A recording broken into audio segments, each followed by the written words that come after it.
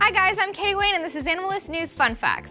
Have you ever noticed that your pet dog howls at sirens? Dogs are social animals with mannerisms that can be traced back to their wolf ancestors.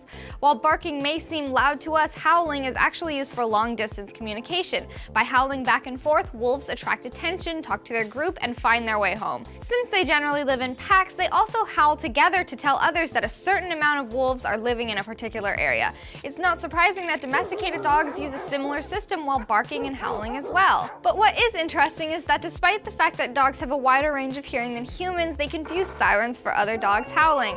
Like howls, sirens contain higher pitched sounds that humans can't hear.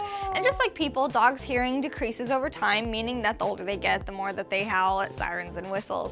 When you think about it, it's kind of sad. Here this poor dog is just trying to make a friend by howling back when really it's talking to an inanimate object. And also, don't forget to check out my other show, Weird, Gross, and Beautiful. Sometimes I say stuff like this. Ducks have 3 eyelids. They have the top one, and then the bottom one, and then they have one that's on the side that will act like goggles so that they can swim under the water with their eyes open but not open because they have the goggles. What do you think your dog is saying when it howls? Be sure to let me know in the comments below. Be sure to check out these other videos right here and subscribe right here. I love you all, and I'll see you next time. Bye. Mwah.